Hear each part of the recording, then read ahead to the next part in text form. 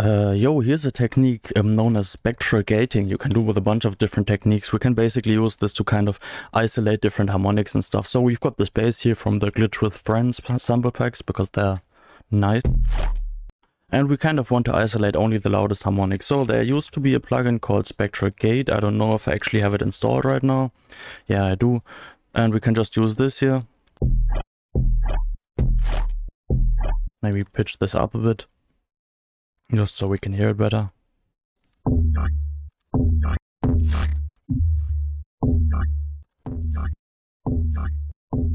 can kind of hear how it only lets the loudest harmonics through. Same with this here.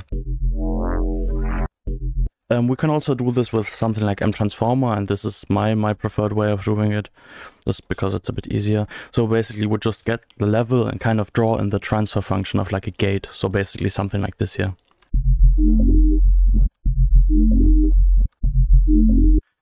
Let's maybe add some higher harmonics here first.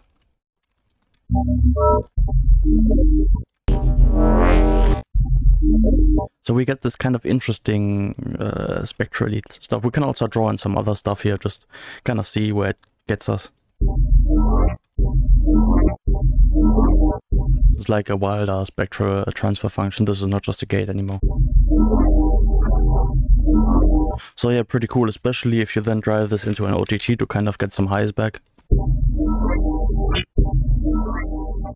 You can also do this with something like, we have this loud split here in Bitwig, so we can just isolate the louds, and this is exactly the same Spectral Gate. Kind of tilted.